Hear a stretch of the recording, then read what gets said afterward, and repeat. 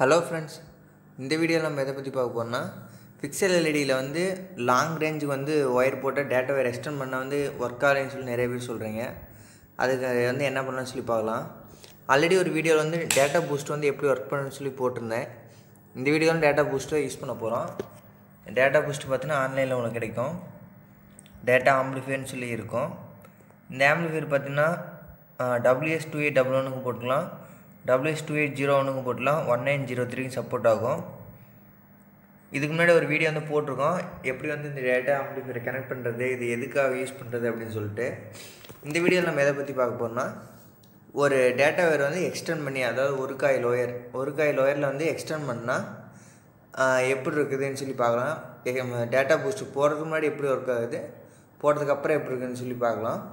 இது வந்து எப்படி கனெக்ட் பண்ணியிருக்குன்னா, ஒரு 5 வோல்ட் 10 ஆம்ப்ஸ் உள்ள எஸ்எம்பிஎஸ்ஸு. இந்த எஸ்எம்பிஎஸ்லேருந்து ப்ளஸ் மைனஸ் ஒயர் எடுத்து செட்டோட ப்ளஸ் மைனஸ், அதாவது பிக்சலுடைய கிரவுண்ட் அண்டு 5 வோல்ட்டில் கனெக்ட் பண்ணியிருக்கு. அப்புறம் ஒரு ஆர்டினரி டேட்டா கண்ட்ரோலர், இந்த பிக்சல் ஐடி கண்ட்ரோலர் வந்து ஆர்டினரி கண்ட்ரோலர். இதில் வந்து பார்த்திங்கன்னா 2 செட்டுக்கும் டேட்டாவுக்கு மட்டும் ஒரு ஒயரை மட்டும் சொருகி ஒன்றா கனெக்ட் பண்ணி இந்த இடத்துல ஜாயின் பண்ணியிருக்கு. மற்றபடி அதர் கனெக்ஷன்ஸ் எதுவுமே இல்லை.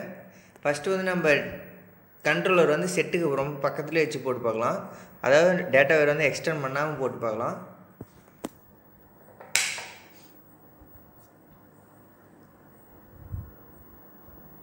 இது வந்து நல்லாவே ஒர்க் ஆகுது. டேட்டா பூஸ்ட் இல்லாமல் ஒயர் எக்ஸ்டெண்ட் பண்ணாமல் போட்டிங்கன்னா இவ்வளோ பிரைட்னஸில் ஃபுல்லாகவே ஒர்க் ஆகும். இதே வந்து டேட்டா பூஸ்ட் இல்லாமல் நீங்கள் ஒயர் எக்ஸ்டெண்ட் பண்ணீங்கன்னா என்னன்னு சொல்லிட்டு நான் காமிக்கிறேன் உங்களுக்கு. ஃபஸ்ட்டு இந்த வீடியோ நல்லா கிளியராக பார்த்துங்க.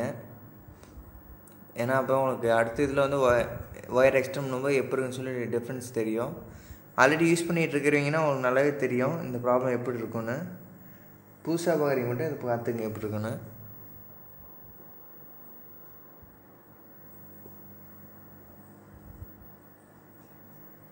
இப்போ நான் வந்து இந்த டேட்டா ஒயர் மட்டும் பிரிச்சுட்டு, இந்த டேட்டா ஒயர் பிரித்து இந்த ஒரு காயில் ஒயரில் பார்த்தீங்கன்னா 2 எண்டை நான் வெளியே எடுத்துருக்கேன்.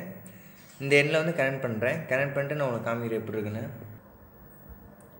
இப்போ பார்த்தீங்கன்னா இந்த இதில் வந்து பார்த்திங்கன்னா ஒரு காயில் ஒயரில் 2 எண்டும், ஒரு காயில் ஒயரோட 2 எண்டும் வெளியே எடுத்து ஒரு எண்ணில் டேட்டா ஒயரும், அடுத்து இன்னொரு எண்ணில் வந்து பார்த்திங்கன்னா பிக்சலுடைய டேட்டா ஒயரும் கனெக்ட் பண்ணியிருக்கேன். இப்போ நம்ம ஆன் பண்ணி பார்க்கலாம் எப்படி இருக்குன்னு.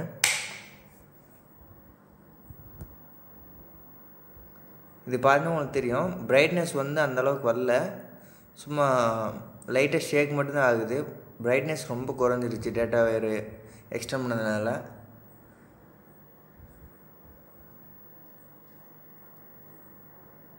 உங்களுக்கு டிஃப்ரென்ஸ் தெரியலனா இதுக்கு முன்னாடி கொஞ்சம் ஒரு மினிட்டுக்கு வந்து நீங்கள் ஸ்கிப் பண்ணிவிட்டு ஃபார்வேர்டில் போய் பாருங்கள், பேக்வேர்டில் போய் பாருங்கள்.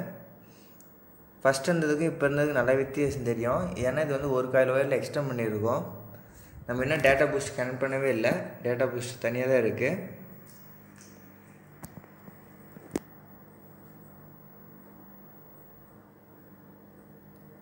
இப்போ பார்த்தீங்கன்னா உங்களுக்கு நல்லாவே தெரியும், எல்லா பல்பும் வந்து அப்படியே நின்று எரிஞ்சிட்ருக்கு. இப்போ கான்ஸ்டண்ட்டாக அப்படியே நின்றுச்சு. இதே நம்ம டேட்டா பூஸ்ட் கனெக்ட் பண்ணி பார்க்கலாம் எப்படி இருக்குன்னு. இந்த இதில் பார்த்தீங்கன்னா டேட்டா பூஸ்ட் வந்து இப்போ கனெக்ட் பண்ணியாச்சு. அதாவது என்ன பண்ணியிருக்குன்னா, ஃபஸ்ட்டு இந்த மாதிரி தான் டேட்டா ஒயர் வந்து ஒரு கையில் ஒயரில் கனெக்ட் பண்ணிட்டு இன்னொரு 2 எடுத்து டேட்டா பூஸ்ட்டோட டேட்டா ஒயரில் மட்டும் கனெக்ட் பண்ணியிருக்கு. டேட்டா பூஸ்ட் வந்து ப்ளஸ் மைனஸ் பார்த்திங்கன்னா அந்த செட்லேருந்தே வருது. செட்டில் கிளிப் போட்டிருக்கனால இதுக்கு வந்து ப்ளஸ் மைனஸ் செட்லேருந்தே எடுத்துக்கிட்டோம். அதனால் இந்த ரெண்டு கனெக்ட் பண்ணல. அடுத்து பார்த்திங்கன்னா டேட்டா பூஸ்ட்டோட அவுட் வந்து செட்டுக்கு வந்து கொடுத்துருக்கு இன்புட்டாக. ஒரு செட்டில் கொடுத்து இன்னொரு செட்லேருந்து டேட்டா ஒயர் மட்டும் வெளியே எடுத்து இன்னொன்று கொடுத்துருக்கு. ஆன் பண்ணி பார்க்கலாம் எப்படி இருக்குன்னு சொல்லிட்டு.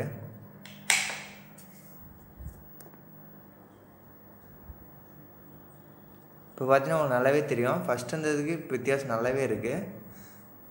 ஆனால் இது வந்து டேட்டா பூஸ்ட் பார்த்திங்கன்னா அந்தளவுக்கு ஃபஸ்ட் இந்த கலர் கொண்டு வரல. ஆனால் ஒயரை எக்ஸ்டெண்ட் பண்ணி போடும்போது டேட்டா பூஸ்ட் வச்சு போடுறது கொஞ்சம் பெட்டராக இருக்குது.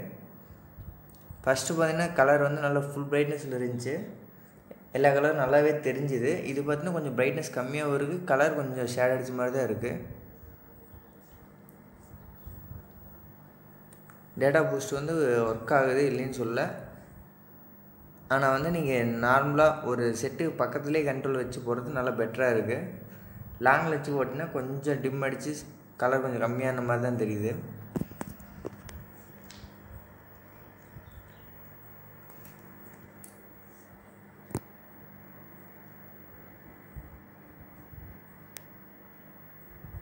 இப்போ பார்த்தீங்கன்னா உங்களுக்கு தெரியும் டேட்டா பூஸ்ட் ஆஃப் ஆகிடுச்சு. நிறைய பேருக்கு டவுட் இருக்கலாம் எப்படி இது ஒர்க் ஆகுது, அந்த பக்கம் ஒயர் கனெக்ட் பண்ணலையே அப்படின்ட்டு. டேட்டா பூஸ்ட்டுக்கு நீங்கள் 2 சைடில் எந்த சைடு வேணால் இன்புட் கொடுத்துக்கலாம், அதாவது பவர் சப்ளை கொடுத்துக்கலாம். இப்போ பார்த்தீங்கன்னா தெரியும் உங்களுக்கு.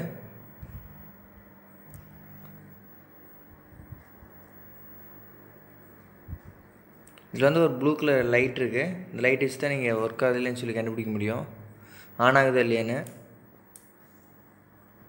பார்த்தீங்கன்னா டேட்டா பூஸ்ட் ரிமூவ் பண்ணோடனே எந்த கலரில் எரிஞ்சிட்டு இருந்துச்சோ அதே கலரில் நின்றுச்சு அப்படியே. மறக்காமல் இந்த சேனலை சப்ஸ்கிரைப் பண்ணிடுங்க ஃப்ரெண்ட்ஸ். அப்போ தான் வந்து உங்களுக்கு இனிமேட்டு இந்த மாதிரி புது புது அப்டேட்ஸ் ஒன்றுக்கு ஒன்று எங்களுக்கு கிடைக்கும். Thank you friends.